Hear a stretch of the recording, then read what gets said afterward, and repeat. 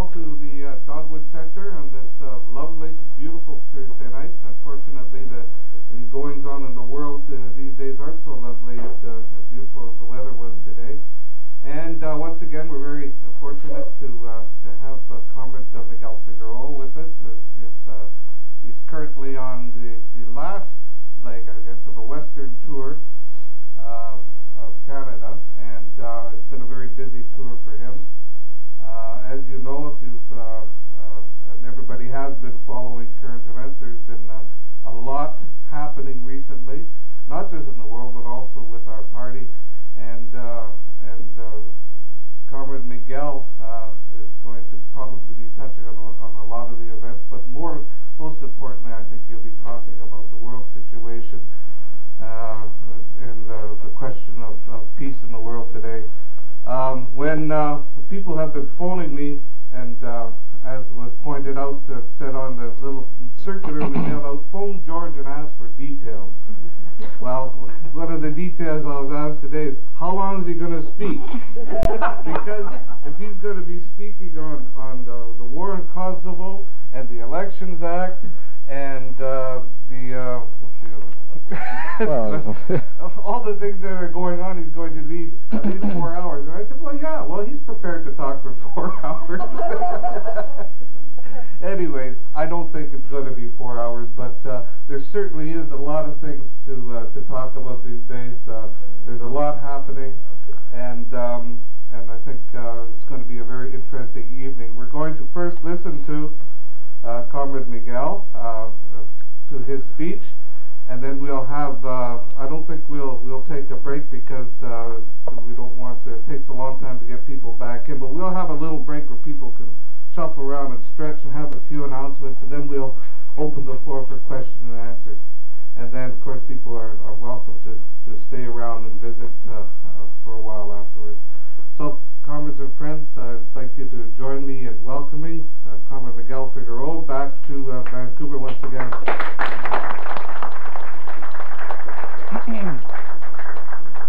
Well, thank you, George, and good evening, everyone, comrades and friends. I'm not planning, I want to tell you right away, I'm not planning to speak for 4 hours, but just in case I do, would some people lock the doors and keep you all here? As always, I'm very pleased to be back in Vancouver, especially under such balmy and sunny conditions. I want to lay to rest a rumor that's been circulating, however, that I'm somehow responsible for this good weather. As flattering as that is, it's absolutely not true. There's no scientific evidence to uphold that. However, there is a disturbing correlation between my departure from places and the onset of bad weather. I was in St. John's a few weeks ago, and it was unseasonably warm and sunny, and like within an hour or two of my departure from the Rock, storm front moved in and dumped 35 centimeters of snow, and they're still cursing me up there. I'd like to think they're cursing me because I shouldn't have left, but they're probably cursing me for having come in the first place. But in any case, those of you who are inclined to believe that sort of thing and want to know when to batten down the hatches, I'm leaving Sunday morning at 8:40. But more seriously, though, comrades and friends, when we first decided to undertake this tour of Western Canada, and I've also been to some locations in the East, we had some discussion about what kind of topics that I could deal with, and one of the topical questions at the time was to give a report back to our members and our friends about a very important delegation that we undertook last November to East and South Asia, and particularly to visit Vietnam and Laos and China, to find out more about the situation in these socialist countries and the problems that they face, and more importantly, the future prospects for socialism, especially under the new international conditions that exist. But of course, events have a way of intervening, and certainly, since we first planned this tour, important events, very serious events, not only for our class and working people in this country, but for all Canadians, and in fact for the humanity as a whole have intervened. And so I'm going to not discuss, with your agreement and indulgence, the trip to Asia. However, I do want to point out to you that certainly during the question and answer period and discussion period, we can discuss that, and also that finally, after some delay, the report of the delegation, the full report of the delegation, has now been published. And I brought a kind of an advance number of copies, not very many. There's about 8 or 10 copies here of the report, but of course there will be many more that will be available from the office here and from, excuse me, the central office in Toronto. And I encourage all of you to take a look at that report. It's a very interesting and very important matter that it addresses. So I want to turn now to the main topic that I'd like to speak to you about tonight, and I think that is very important for us to discuss collectively and to take action on. And there are a number of questions I'd like to discuss in that connection, but I want to start with what we consider, our party and Central Committee consider to be the absolute most important question at this juncture. And that, of course, is the events in the Balkans, the war of aggression that NATO has unleashed against the people of Yugoslavia. You know, several months before the onset of the war, our party issued a dire warning about the growing likelihood that NATO, and in the first place U.S. imperialism, would launch aggression in the Balkans, and particularly against the Federal Republic of Yugoslavia. And within hours of the bombs falling and the cruise missiles firing, our party, Central Committee, issued a statement condemning the war and calling it illegal, unconscionable, and totally unjustified. That was our position then, and all events, all developments since that time have, in our view, not only justified, but amplified that position that we have taken and we continue to advance, and of the need to mobilize the Canadian people in their thousands and in their millions to build a powerful peace movement to say no to this war, to say no to Canada's participation in it, to call for the CF-18s to come back to Canada and to fight for a peaceful, negotiated settlement to this crisis. And we're very heartened by the fact that although in the first days of the onset of this war, communists and certainly members of the Serbian community itself in Canada were just about the only forces to take a firm position against the NATO aggression. But since that time, a whole number of organizations have found their feet, so to speak, on this issue and have spoken out. And I don't want to give you the exhaustive list, but just to point out a few particularly important organizations. The National Action Committee on the Status of Women has taken a very forthright position. The Canadian Peace Alliance has taken a very, very good position. WILF, Women's International League for Peace and Freedom, and several other peace groups have come out strongly against the war. The Green Party in Canada has taken a very positive position against this aggression. And just today, and those of you who were watching, I guess it was News World this morning, will know that earlier today, leaders from the Canadian Council of Churches, from the Lutheran Church, the Presbyterian Church, the Anglican Church, United Church of Canada, and the Canadian Conference of Catholic Bishops, the Quakers, and so on, met with Chrétien and gave a common message to Chrétien that the bombing must stop. This is a very, very important development. We could say it's overdue, but it has now taken place, and this will help to build a broad movement of the Canadian people against the war.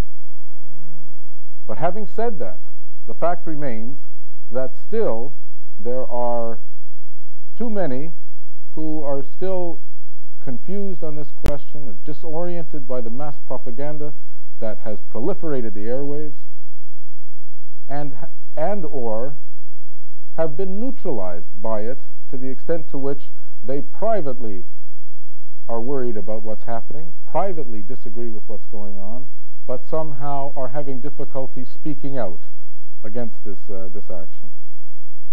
So therefore, it's very, very important for all of us, and all of us, not only in this room, but all of the progressive forces and peace forces, to clarify what is actually taking place. And at the expense of going over questions which you probably, and matters that you're probably already very familiar with, I want to deal with some of those main points. First of all, our party has called this action illegal. That is probably the easiest place to start. It is on the basis of all appropriate international law, in violation of the rights of all countries, of all peoples, to sovereignty and to territorial integrity. And I could ream off for you all of the references from the UN Charter, Article 2, Article 27, some of the other declarations of international law dealing with this. In 1970, for instance, it was the Declaration of the Principles of International Law. In 1975, the Helsinki Final Act, people will be familiar with, which guaranteed the inviolability of all of the borders in Europe. In fact, a whole body of international law which stipulates that all countries, all peoples have the right to national sovereignty, and that it can be violated only under the strictest of conditions and with the agreement of the United Nations and the Security Council. Of course, none of that has happened in this case. And you know, before the refugee crisis became the rallying point to try to justify this war, in the build-up to the launching of this aggression, what was the main issue that was used? It was the fact that the Yugoslav government refused to sign the peace treaty, the Rambouillet peace treaty. Well, the Rambouillet peace process itself is illegal. There was a treaty, an international treaty, approved many years ago called the Vienna Treaty. In that treaty, it explicitly says that any agreement, any treaty between sovereign states, which is the signature to which is obtained through the use or the threat of use of force, is illegal and null and void. And yet, isn't that exactly what was happening in France? Wasn't it exactly holding a gun to the head of the Yugoslav government, sign or we bomb? Very explicitly. It wasn't even a veiled threat. It was very explicit.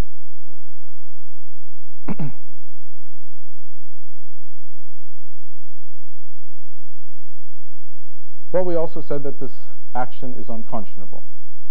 And it's unconscionable not least because, as an illegal action, as a violation of international law, it is leading to the destruction of a society, to the murdering of innocent men, women, and children in their homes, and the destruction of their infrastructure on an unparalleled basis.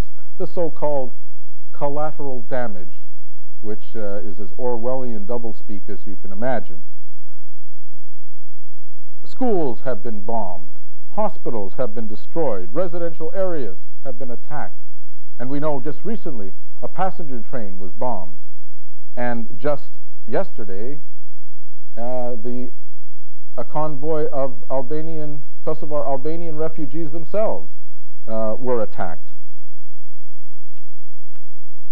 But of course, in war, people die.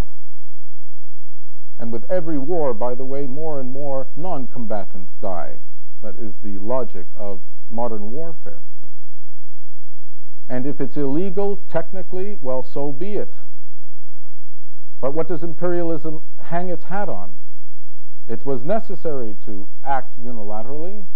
It was necessary to risk the death of innocent civilians because the action itself is justified.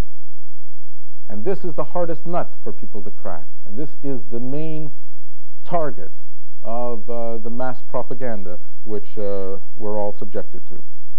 So I want to deal with that question at a bit more length.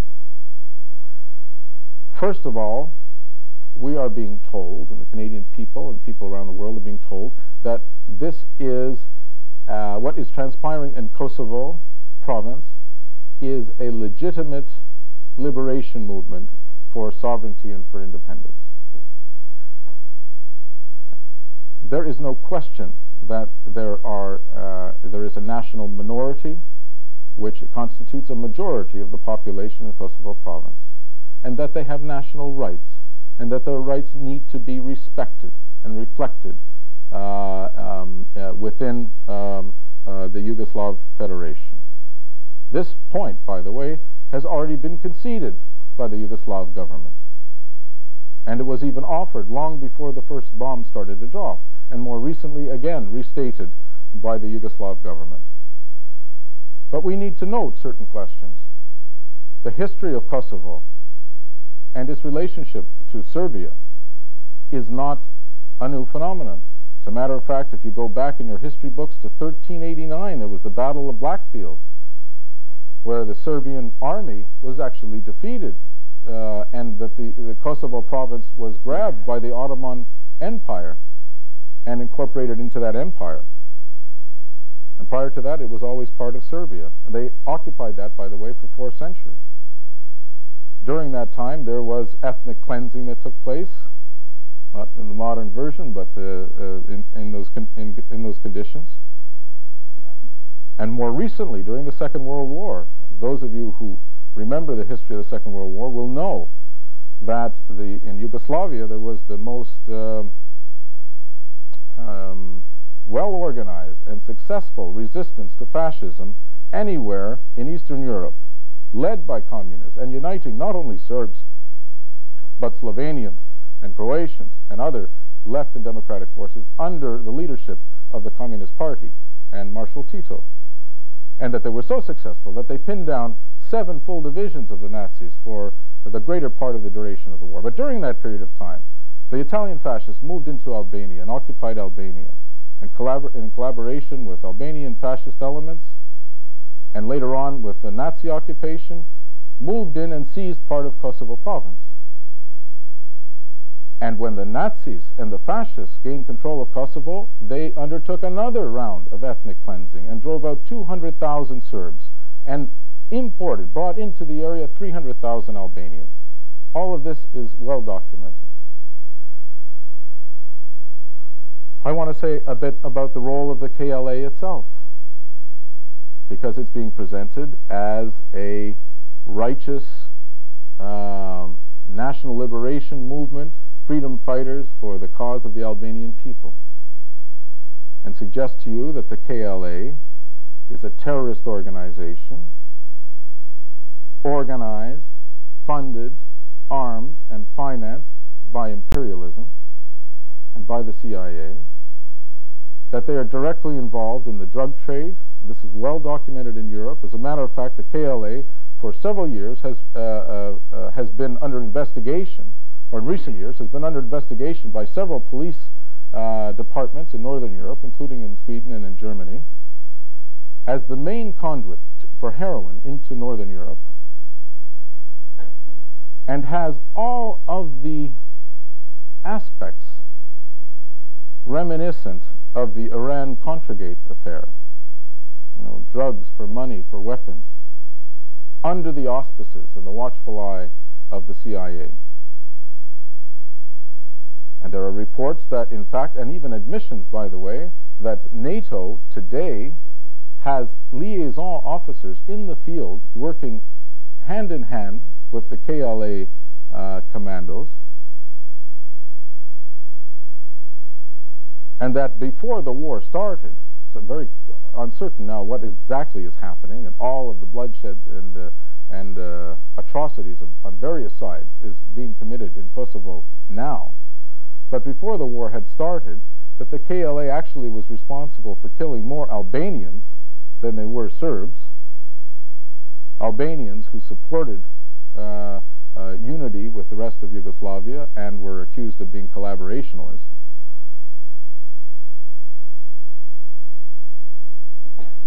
On the question of atrocities, I think it will be some time before all of the truth is out on this question, but we wouldn't be surprised if there were gross violations of human rights on all sides in Kosovo province, as took place in Bosnia before, and in the other conflicts that have arisen in Yugoslavia since 1990, 91, 92. But what is taking place? An incredible campaign of demonization of the Serbs, of a one-sided attempt to project that the Serbs are the villains, even to suggest that they are not only madmen, and that Milosevic is a madman, but that they are actually like Nazis, and that Milosevic is like another Hitler, which, by the way, for the reasons that I just referred to, really grates on the Serbian people, having fought and given their lives to fight the fascists. You know, 58 years ago, by the way, Hitler gave an ultimatum to Belgrade to surrender, or else they would be bombed, and the Serbs refused to submit, and they were bombed in April of 58 years ago, and we're seeing a sad repetition of that. There's an interesting comment that was made. But by the way, people who have seen The Sun today will know that on the opinion page, the op-ed page, there are two very interesting articles precisely about the distorted nature of media coverage. But even those articles only cover, just deal with it in a superficial way. But there was a very interesting comment made recently, not too long ago, by Jean-Christophe Ruffin, who is the former vice president of Médecins Sans Frontières. That's the Doctors Without Borders organization. These doctors that travel around the world and go into difficult areas where there's conflict. And he wrote in Le Monde the following. He said that there are growing suspicions, especially in the Third World, that, quote, the humanitarians could be the Trojan horse for new armed imperialisms, and that the argument of humanitarian intervention on the basis of humanitarianism could and likely would be a ruse for overt imperialist plunder. And in fact, what we've seen is a crass and increasingly, however, apparent and transparent manufacturing of the news, particularly with respect to this war. It's an old tactic. It goes right back to the days of Machiavelli. The Nazis used it to launch their assault on Poland. You remember what happened there? That they said that they had to go into Poland because they had been attacked by the Poles who had crossed the border and attacked a radio station in Germany. And after the war, it came out that it was the Nazis themselves dressing up Nazi officers in Polish uniforms, attacking their own radio station, and then launching that as a pretext for the blitzkrieg against Poland. And of course, we saw it in Vietnam, in the Gulf of Tonkin. And we saw it in Kuwait. As a matter of fact, there was a PR firm, Hill & Knowlton, who had came out after the fact, had completely manufactured the story about the incubator babies. You remember this? You remember this, right? Those rotten, dirty, bestial Iraqis coming into a hospital in Kuwait and ripping out the incubators from the babies so that they could send them back to Baghdad and let these Kuwaiti babies die. Who wouldn't want to go to war against such an evil regime? Totally manufactured. Phony witnesses. The whole 9 yards. Even Amnesty International was fooled. Whether they were fooled or whether they were collaborating in it is an open question. But they had to admit later on that they were totally fooled and that they were used by U.S. imperialism. So it came out, and a lot of wrists were slapped. Isn't it terrible? You shouldn't possibly do this. Ethics in journalism have been grossly violated. But the damage had been done by that point. The assault had been launched against the Iraqi regime. And this incident, this visual incident, powerful as it was used to mobilize public opinion in support of the war, or at least to neutralize it. And how about in Yugoslavia itself? Some of you will know this. I bet you lots of us know about this example of Sky TV and what they did in 1995 during the Bosnian Civil War. The so-called Serbian concentration camp. You remember that? Where they had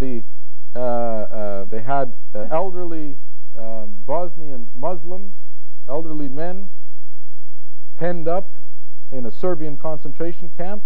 When you saw the barbed wire and everything, it came out several years later by actually a German journalist who blew the story in an article called "The Picture That Fooled the World."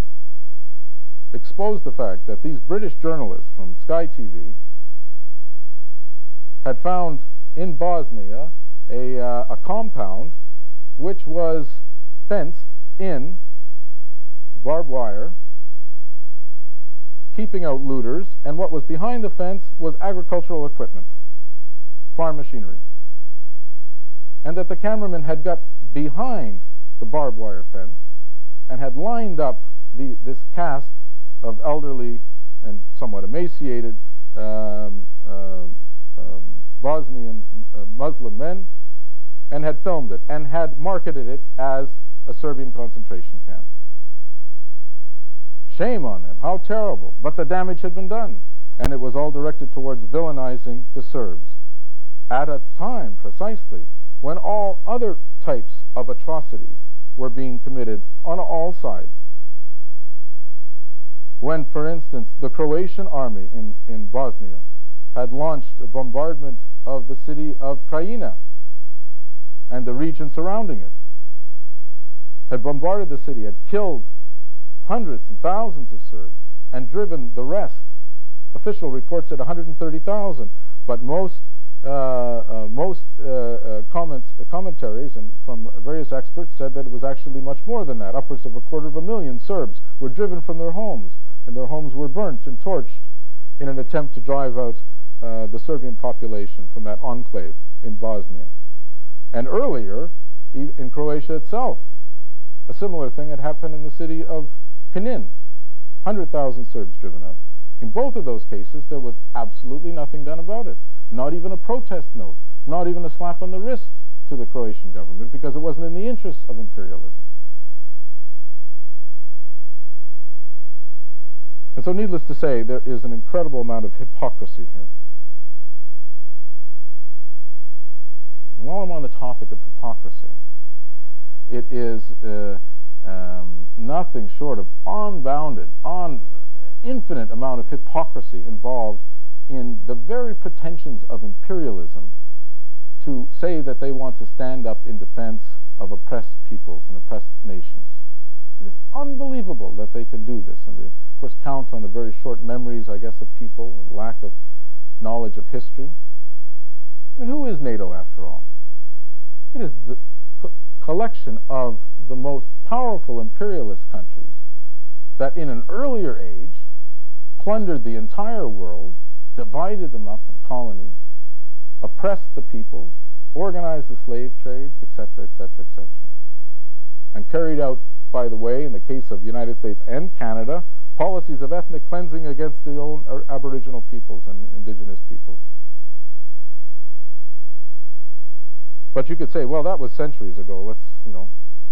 So NATO was founded in 1949 as a defensive shield to protect the free world from the big bad evil empire in the East.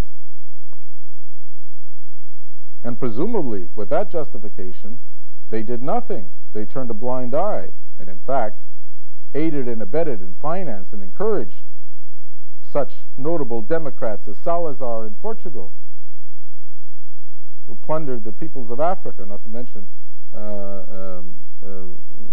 the democratic forces and left forces in Portugal itself, but the people in Mozambique, in Angola, in Guinea-Bissau, in Cape Verde. And what about the regime of the Greek colonels? What about that? Nothing was done to stand up in defense of human rights and so on. And what about apartheid? And all the other client states that imperialism has aided and abetted. Did they ever threaten to bomb Pretoria? or Central America, or South America, the Pinochet regime. There are endless examples. One interesting example that comes to mind is the case of Guatemala. You know that there was a study done just very recently, an authoritative, well-researched study, which showed that of the over 100,000 people that perished during the civil war in Guatemala, 85% of whom were native peoples, that 97% of those deaths were directly attributable to the actions of the military and the regime, which was financed and organized, and their troops and officers were trained in Miami and South Carolina and elsewhere, you know, the School of the Americas and whatnot, in torture techniques and various other techniques to oppress the people. And what about today? What about the situation in Turkey? I mean, if there's a case of, you know, vicious oppression of a national minority, where else do you have to look? It's a NATO country. And imperialism has had a direct hand in helping to smash the leadership and the arrest of Öcalan, and even the arrest of the lawyers that went to defend him. And today in Ankara, it is illegal to stand up in the Turkish parliament, so-called House of Democracy, and utter a word in Kurdish. That's not national oppression. I don't know what is. And of course, again, no bombs, no cruise missiles, no withdrawal of ambassadors even, no protest notes, nothing. So for imperialism to now say that, well, you could say, well, okay, we've changed our stripes. You know, there were some people, for instance, after the or even before, there were those who argued that somehow imperialism is not the same anymore, that it's changed its stripes, that now that we've entered a new era where we're in a post-imperialist world. And so perhaps imperialism has changed its stripes, and now it is coming rushing to the defense of oppressed peoples. But don't hold your breath. Well, speaking about propaganda, how many of you had a chance to do two things today? To pick up either the Sun or the Globe, and secondly, watch the news on television? Do both. What struck out today? What struck out in your minds today about that? Very interesting. I won't put you on the spot. But anyway, what happened? Yesterday, there was this attack on the convoy of civilian refugees, killing how many? 84? Last count, maybe over 100, and injuring hundreds more. Well, the first story from NATO and from the U.S. State Department and Defense Department, the Ministry of Propaganda and Information, was what? Well, no, we bombed the military, and then the Serbs turned around and killed the civilians to try to blame it on us. Remember that? All right? And if you look at the Vancouver Sun and the Globe and Mail this morning, it's right there on the front page. The Serbs did it. And they even have found refugees to say, yes, there were MiGs who came and bombed us. By about noon this afternoon, the Americans, unable to make that fly, have come out and announced that, in fact, well, we made a mistake. They looked like there was some tanks in there and so on, and we because you know, a tank and a tractor carrying people, they kind of look the same. Anyway. But what does that say about the mass media and the role of the mass media? What does it say? By the way, I'm going to speak about this later, but there was an interesting meeting also today between Clinton and the editors of the main newspapers in the United States. They're having a conference, National Association of Editors. Clinton was the featured speaker. I'm going to come back to that in a question, in a second. But there is clearly direct collaboration between the corporate imperialist media, the mass media in our country, the opinion makers, and imperialism itself. And the latest, by the way, the latest is, because here they have a problem. Despite all of their overwhelming control of mass information, of CNN and so on, still some of the truth is leaking out. And one of the ways it's leaking out is through the internet. Through the internet. There is, any of you who have computers or wired into the internet know that there's a lively debate going on, and there's material being exchanged. Our party is using it extensively to circulate information statements that are being issued and analysis that's coming out about the war very widely. And of course, there is a very, very lively exchange of information on the internet, including, by the way, from Yugoslavia itself. And there are a number of websites now that have been set up by peace organizations and by the Serbian government and by Serbian peace organizations, which people on the web can go and visit. One is www.serbiainfo, I think that's the government one, and so there are a number of such websites. So what to do about this? This is very dangerous to imperialism because people are starting to hear the other side of the argument. So what arises? I don't know how many people have caught this, but there is now a big campaign being launched to say that the Serbs are using the internet, that if you open up an email or you go and visit a website, you will be exposed to a very dangerous computer virus, which will get in your computer and eat up your hard drive and maybe do even worse things to you, maybe blow up, I don't know, but anyway. Right? So don't go there. Don't open anything or anything that looks even like it might be pro-peace or anti-war. This is very crass and transparent, and anybody who knows anything about computers and the internet will know that this is absolutely bogus and will see through it. And I think that they're already stopping that campaign because they're afraid it's going to backfire and that people are going to say, yeah, right. But they will have the addresses of those websites, and they will go and read what's on the websites. So they've decided that that wasn't such a smart tactic after all. But that is the length to which they will go to ensure that there is only one message that is given out. One doctored, manufactured message of the truth.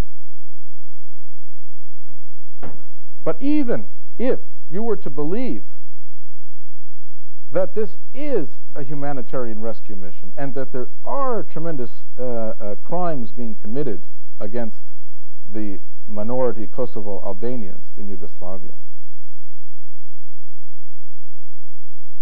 it still begs the question, is bombing, is the launching of this aggression any solution to that problem? And people are also beginning to question along those lines, to say that, well, even if they're right, this is making the situation much worse. It's inflaming the national enmity and hatred in the region, and it will have an effect not only for this year or this decade, but in fact for generations to come. And anyway, and I think that we would all agree that there is Serbian nationalism, right-wing nationalism, which has been generated, as well as Croatian nationalism, and Albanian nationalism, and Slovenian nationalism, and Bosnian nationalism, and so on. But that begs another question. Who was responsible for the development and the proliferation of these reactionary nationalist ideas in the first place? And the answer comes back again to imperialism. There is a Security Council decision directive from the 70s where the U.S. stated that their objective, particularly in the Balkans, particularly with respect to Yugoslavia, but elsewhere as well, Czechoslovakia and elsewhere, was to use the fact that these were multinational states to generate nationalist values and ideas and to aggravate any disparities that might exist and jealousies among the people that might exist, precisely in order to weaken and undermine the socialist governments in those countries. That was their strategy, and that's what Radio Free Europe was all about. And all those hundreds and thousands and millions of hours of broadcasting in Serbian and in Croatian and in Slovenian and other languages with that continuing message. Well, comrades and friends, there is a very real and very apparent danger in the present situation, a danger of escalation and the introduction of ground troops, which is, by the way, what the United States and the leading forces at this time within the U.S. ruling class and the military-industrial complex are pressing for. Make no mistake about it. Regardless of, you know, their statements to the contrary. There is a danger, a very real danger, that this conflict will widen and spread to adjoining countries, and that is also already happening. Albania and Macedonia, and into Bosnia-Herzegovina itself and elsewhere. There is a real danger of regional war and of a regional arms race. And there is a very real danger of a nuclear confrontation. I think everybody is painfully aware of the fact that the peoples of Russia, and the Russian government, such as it is, and they have been pressured to say so precisely because of the feelings of the Russian people, are feeling increasingly threatened by this expansionist policy of NATO, which creeps ever closer to the Russian border, an objective which was always part of NATO, and I would contend still part of NATO's objectives, and that Yeltsin was forced to come out and state that if the war escalates further into a ground war, that Russia and Russian government will be forced to change their policy with respect to non-involvement in this military conflict, and that Belarus has now asked the Russian government to reinstall nuclear warheads on their territory. This is a very, very serious situation, comrades and friends. Very, very serious. And it goes well beyond the question of Serbia and Yugoslavia and Kosovo province, and endangers the very future of humanity. But it's just possible that imperialism isn't all that concerned about it. Sure, they would like to neutralize the Russians. Sure, they would like to ensure that the Russians, in this particular case, stay neutral. But for instance, the Russian government has said that it is freezing its participation in the START II negotiations to limit nuclear warheads and actually to lead to the destruction of nuclear warheads. Is imperialism worried about that? I would like to suggest to you that in fact that's exactly what imperialism wants. They want another round of the arms race. It's good for business. There's a very interesting article in this regard, by the way, in the recent issue of Covert Action Quarterly, which is an incredibly expensive publication, by the way, but nonetheless a very, very interesting article, talking amongst other things about the companies that produce the cruise missiles, and the fact that they're coming out with a whole new generation of cruise missiles, and that the current cruise missiles, which are at the disposal of U.S. imperialism, are obsolete. And that instead of just throwing them away, better to use them, better to fire them off. And in any case, that just means that there will be more appropriations for more money to build more weapons of mass destruction. And isn't that what Clinton did yesterday? Going and asking for another appropriation for more arms spending. And that is the tip of the iceberg, comrades and friends. So what are the real reasons for this NATO aggression, this imperialist aggression against Yugoslavia? If it's not for humanitarian reasons, what are the objectives of imperialism? Well, I'd like to suggest to you that there are many reasons. First of all, they want to complete the dismantling of Yugoslavia itself and what remains of the Federal Republic of Yugoslavia, Serbia primarily. It's not a socialist country anymore. But having said that, neither is it a willing client state of the transnationals and the World Bank and the IMF. There is still a very substantial public sector there. There is still opposition to the penetration of foreign transnationals and so on. And there is still a very strong left in Serbia. But it goes well beyond that. Imperialism, especially the United States imperialism, wants to create a long-term basis for their continuation, their raison d'etre in Europe, and particularly in the Balkans.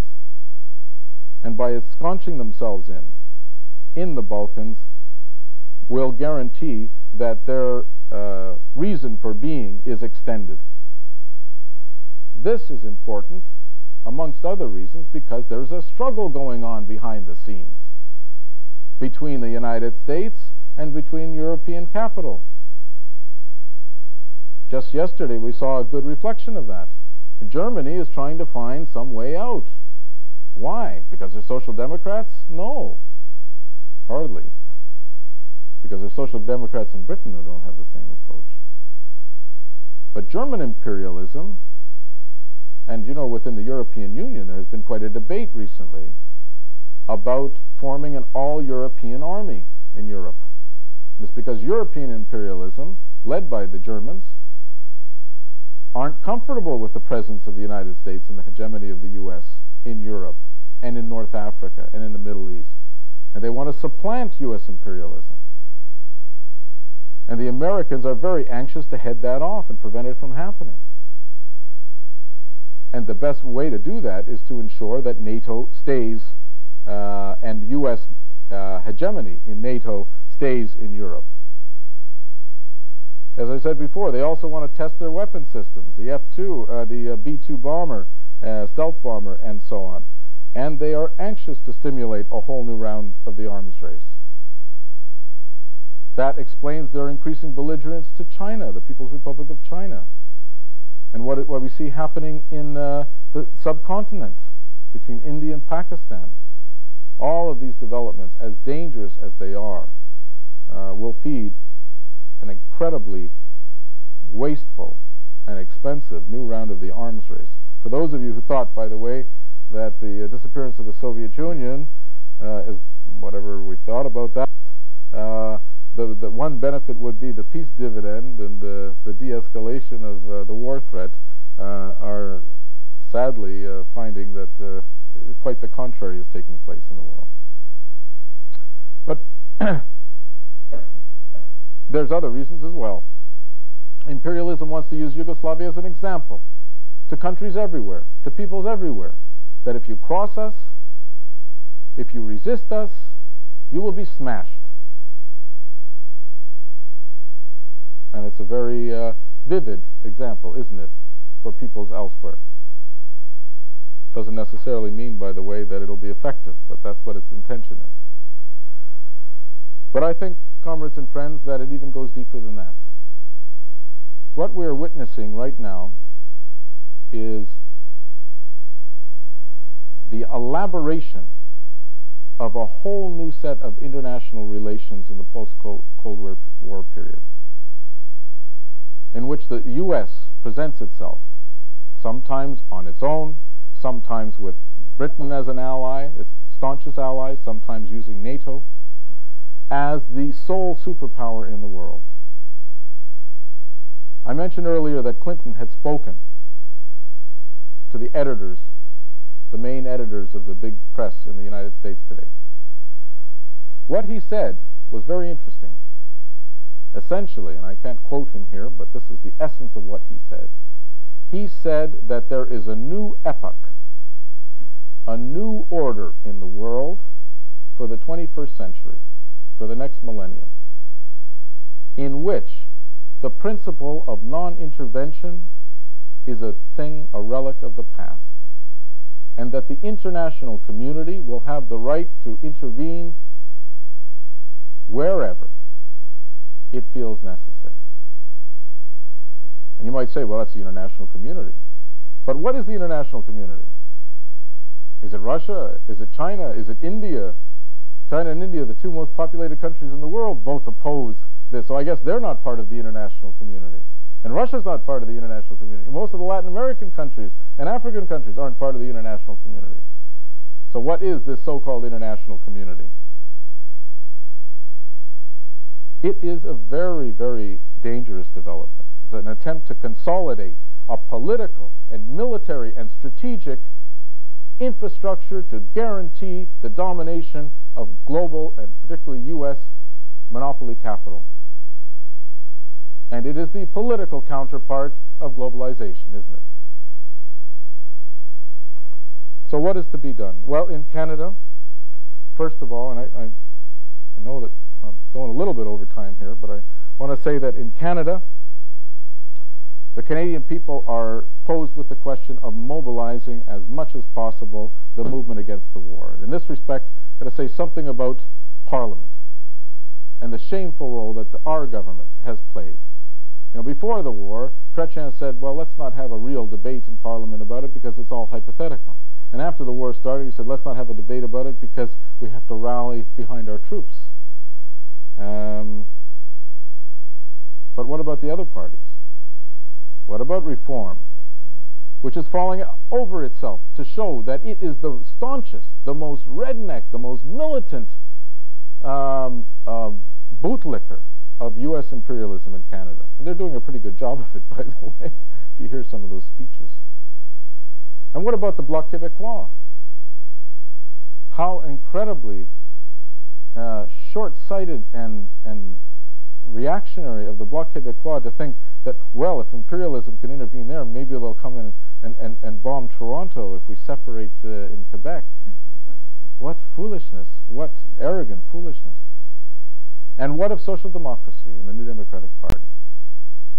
I understand that Alexa McDonough and Sven Robinson made an interesting statement yesterday to the effect that perhaps the bombing has gone too far and perhaps a break is needed. They're taking their cue, no doubt, from the German Social Democratic Party. And they've spoken up against sending more CF-18s to the region. This is a good thing. This is a good thing. They are to be applauded. Right? But where were they 3 weeks ago? Where were they 3 weeks ago? When at a critical moment, when it was important to stand up and take a principled position against this aggression, what did they do? They caved in to the interests of imperialism and in the most crass, opportunist way. And they will pay a high political price for that. Already people are ripping up their NDP membership cards, and with good reason.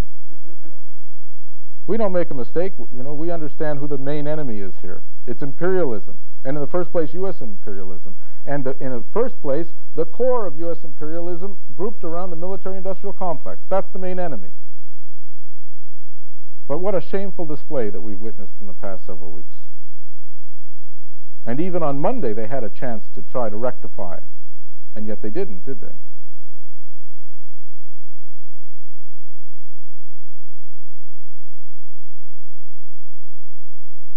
There are developments that are taking place here and elsewhere. I've been traveling across the West. There are mobilizations. There was a demonstration last Sunday in Winnipeg of about 500 people. It was a good start there. There's actions planned in Edmonton and elsewhere.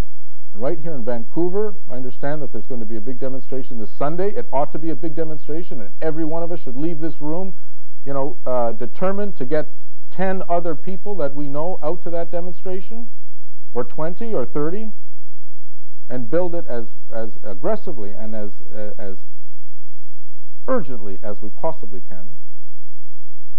Furthermore, I understand End the Arms Race has decided that there will be a peace demonstration on May Day. And what a more appropriate theme for May Day this year than to march for peace and against this war.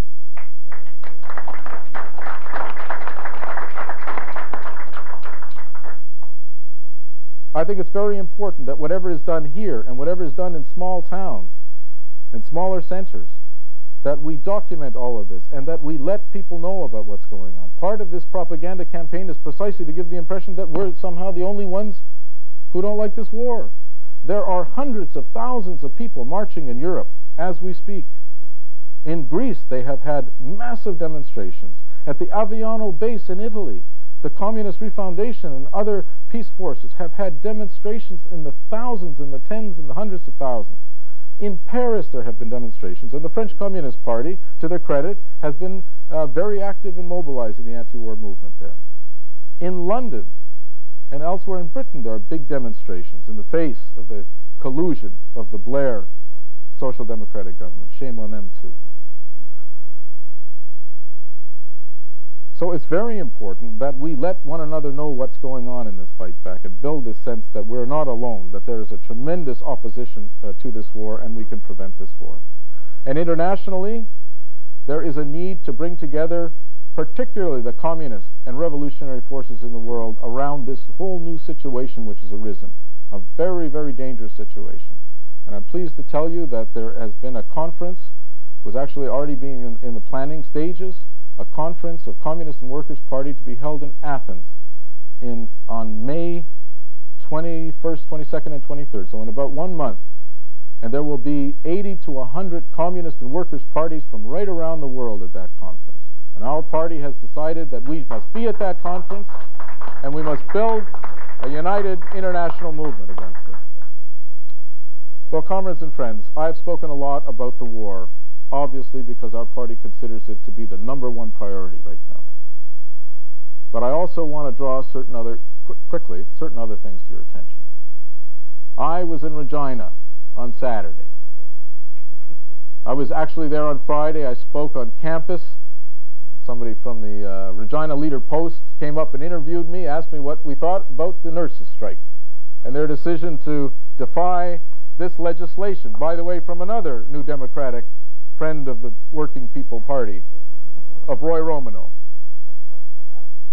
You know, I'd been in Newfoundland earlier, you know, when the Liberal Party passed back to work order against the Newfoundland nurses, but at least they waited 4 days. In Saskatchewan, they didn't even wait 1 hour before they legislated them back to work and tried to break their strike. But nonetheless, they are united, they are militant.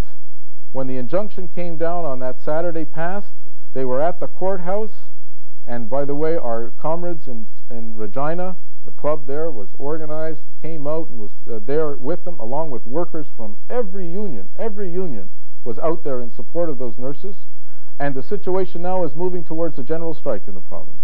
If the government does not retreat and provide funding for decent wages, decent conditions for these workers who have taken it, like all other workers in this country, on the chin for years and have been forced to, had concession after concession after concession wrung from them for years. And finally they're standing up and saying, enough is enough, we won't take it anymore. And so they're to be congratulated. We should do everything possible in the labor movement here and the labor councils and elsewhere to build solidarity with those heroic and courageous nurses who are facing fines and imprisonment of their entire leadership as we speak. But that is just one reflection, maybe the sharpest to date in the recent period, but just one reflection of a changing mood among workers. We see it in Ontario and Quebec as well with the Bell strike, MTS workers. There's struggles going on everywhere in this country. And the biggest problem, of course, is the question of leadership in the labor movement. And in a few weeks' time, there's going to be a very important convention of the Canadian Labour Congress. I'd like to tell you that when the CLC convenes on May 3rd, and when the elections are held a few days later, it's going to result in a sharp turn to the left. But I can't tell you that. And you know why. Because your loss, or your gain, I should say, your gain is the labor movement in Canada's loss. Your gain in getting rid of Giorgetti is going to be the loss for the entire labor movement in this country. But the fact is, no, he's not. That's the point. Well, listen up, Harry. The fact is, however, that for the first time in many years, since at least the 80s, certainly for over a decade, for the first time, there is not only going to be a left at that convention, but an organized left. And the Action Caucus, which played an important role in mobilizing and organizing left forces in the labor movement for a number of years, and was killed, didn't die on its own right, but was killed. You know how it was killed. has been resurrected, and there will now be an action caucus at this convention, which will include a number of left unions and left unionists. The party will have a bigger party contingent at this convention than it's had in over a decade, and we think that there's going to be a very important advance for the left forces coming out of this this convention, if not reflected on the executive, but certainly in the fight around policy, for more militant, more class struggle policies, rather than the policy of betrayal and of class collaboration and of concessions, which we've seen from leading bodies of the labor movement for too many years. Finally, I want to say just a tiny word about the other struggle that our party's been involved in, and of course that's the struggle for democracy.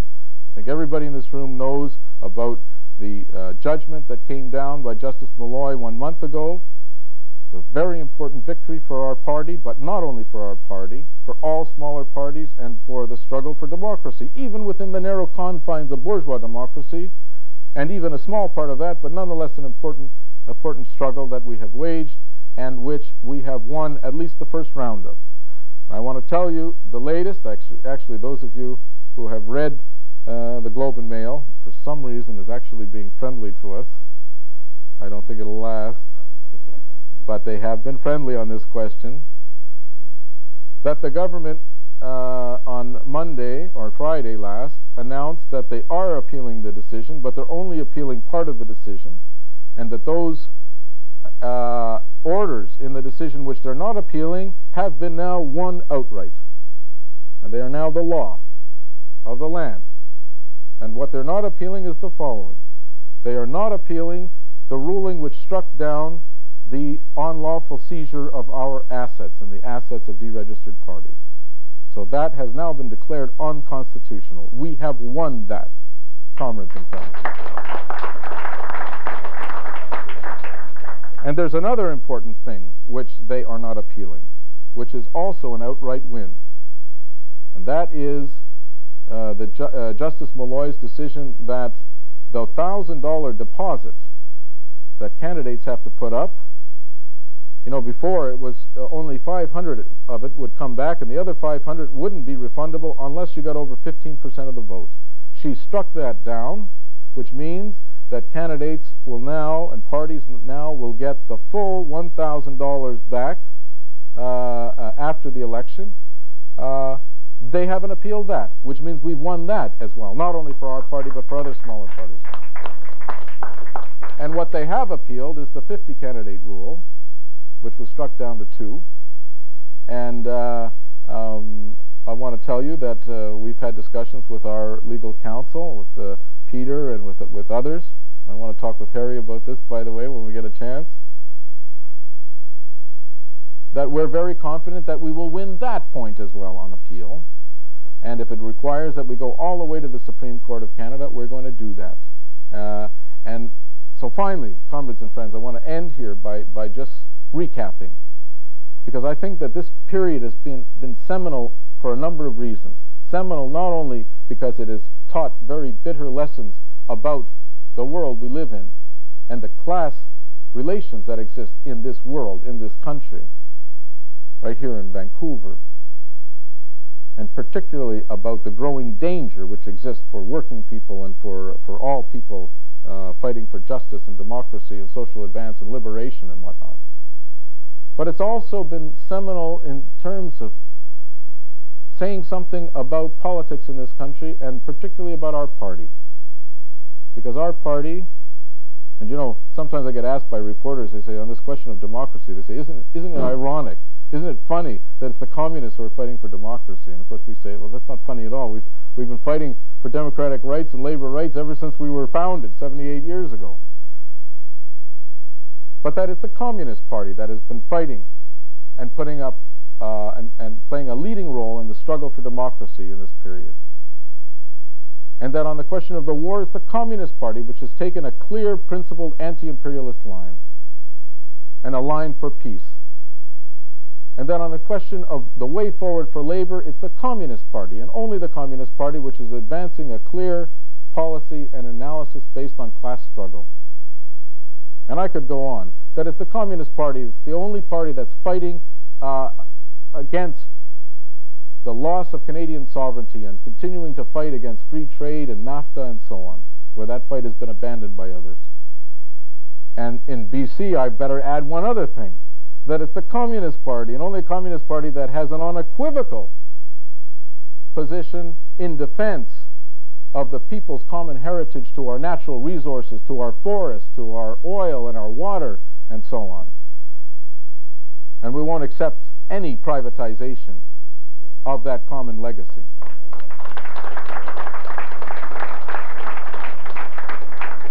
So on a whole number of fronts, I think that this experience, as difficult, as trying as it is also helping to clarify questions. I hope it is, for people, militant people, principled people, people who are moving to the left, about what are the differences are and what kind of party the Communist Party is.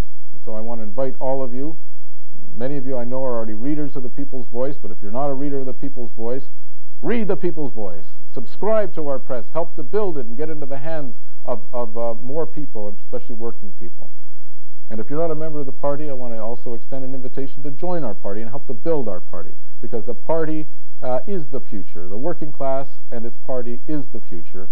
And as dark as sometimes it seems, under a halo of bursting bombs and cruise missiles, the future is with the working class. The future is with socialism. So thank you very much for being so attentive. And it was less than 4 hours, I want to bring to your attention. But thank you very much.